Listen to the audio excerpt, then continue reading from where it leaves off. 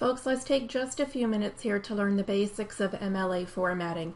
I'm also going to show you in this brief tutorial how to set up the first page of your essays. For this course, we're always going to follow the most recent iteration of MLA. At this point, it is the 7th edition. Some basics that you have to know: size 12 Times New Roman font for everything. There's nothing in your paper that will be any different size or any different font. You also always have to double space. The paper will be uniformly double spaced throughout with no extra spaces between any information until you get to the Works Cited page. That will start on a new page. You have to have your own original title, and that is centered on the first page, along with some other information that I'll cover. Each paragraph is indented 1/2 of an inch. You also have to make sure that you follow standard grammar and capitalization rules. For example, if you find a title that is not capitalized, you will capitalize it, even if in its original form it's not capitalized. Okay, so let's talk first about the first page. You have to have some information on the first page, and it has to be done in a specific format. You have to have your page numbers and your last name in the header. You have to put some identifying information on the first page. You have to have your title, and it has to be centered. So let's look at what that's going to look like. Now, it's not important that you can actually see the words I'm typing, but here it is important that you understand the elements of your first page.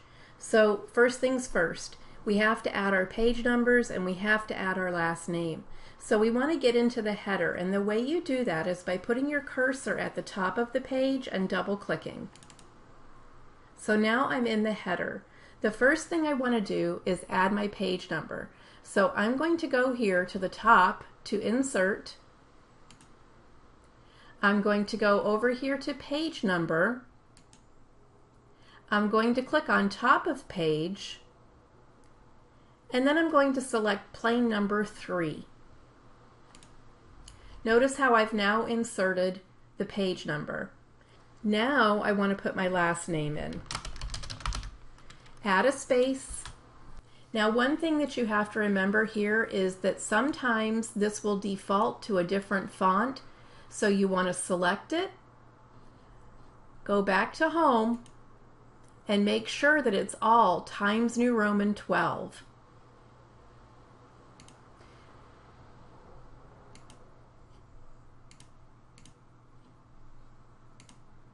Okay, to get out of the header, double click in the body. There we go. Now you're where you need to be. You also want to make sure that you check your margins at this point. So here we're going to go to page layout. We're going to go to margins.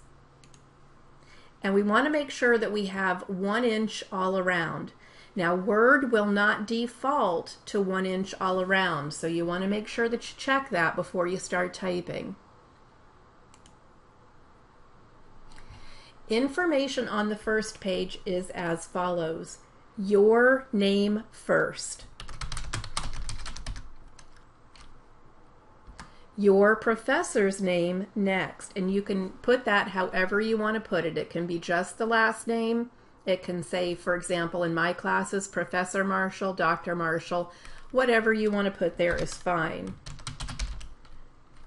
You also want to include identifying information about the course.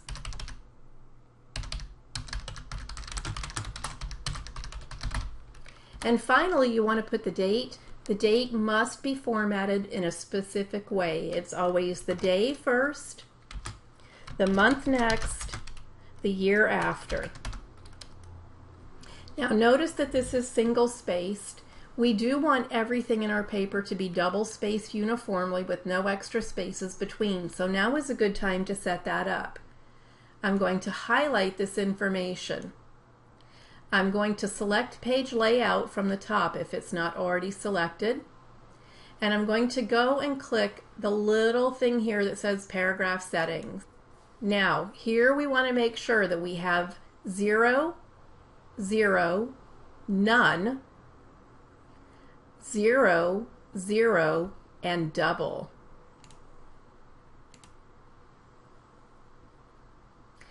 Now, if you want to at this point, you can set that as your default. So every time Word opens up, it's going to open up that way. If you don't want to set it that way, just click OK. And notice now that I am double spaced. The next thing I want to add is my title. And again, uniform double spacing throughout until we get to that Works Cited page. Here I'm going to click the Home tab. I want to center my title, so I'm going to click here.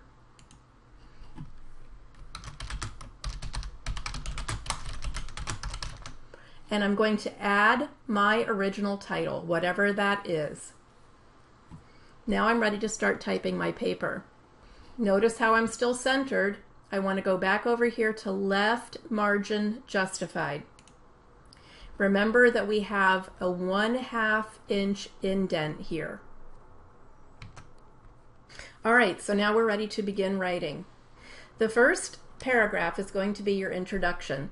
So you follow here a standard 5-paragraph format. Doesn't matter how many paragraphs you have in the middle. The point here is that the introduction has certain components, the body of the paper has certain components, and the conclusion has certain components. So you want to make sure that you get all of these components into each section.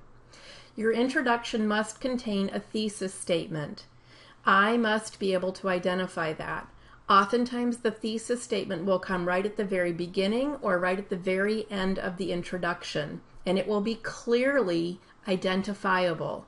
You're not going to write "my thesis statement is," but you are going to make a statement that encompasses the main point of your paper. Next, in your introduction, you're going to include your supporting points that you plan to discuss in your paper, and this is as many points as needed. Generally speaking, again, you're going to have 3 well-developed points in your paper at a minimum. You may have more. So let's see what that looks like. So now, as you can see, I've typed my first paragraph. And that paragraph contains the basic information that I'm going to include in my paper along with my thesis statement. Now it's time to start writing my paper.